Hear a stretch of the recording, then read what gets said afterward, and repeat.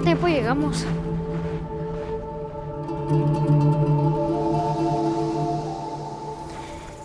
No hay sirenas en el desierto, güey. Pues, te digo que sí hay. Son mujeres muy sexys. The backstory of the character is one that he had to join the cartels to make a living for himself and his kid brother. I identified to the character and it's pretty exceptional when you feel that a role is almost written for you. Ten, no te los acabes.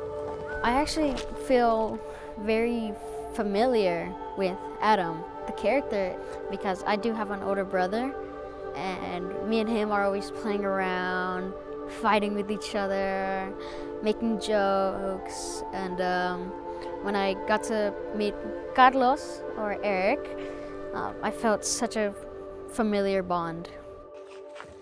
When we met, it was like, okay, like, this kid exists and he's there in front of me and I'm supposed to be like a role model or something,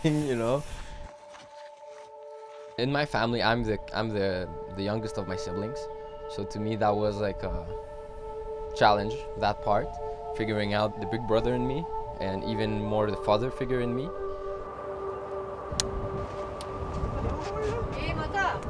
Aside from the non-speaking role that I had in the film, I was mainly brought onto this project as the acting coach for Eric and Luka.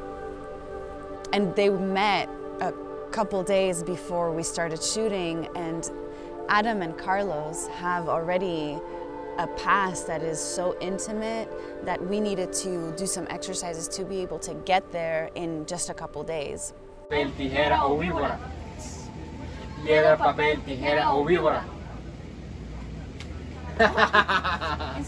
We did a lot of rehearsals where they got to become brothers, where they got to live intimate moments together. As in like pushing each other around, moving each other freely, and also just staring at each other's eyes was really easily to get in character.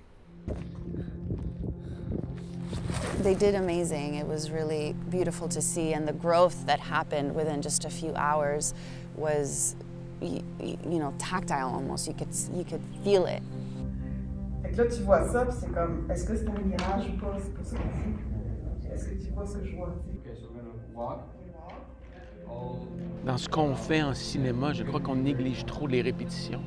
Puis on voit vraiment comment les répétitions qu'ils ont eues sur Zoom, des répétitions ici en Californie, puis ils sont capables de s'approprier leur personnage parce qu'ils sont préparés, puis ça, bien, ça démontre et ça forme aussi un film très touchant et incroyablement sensible.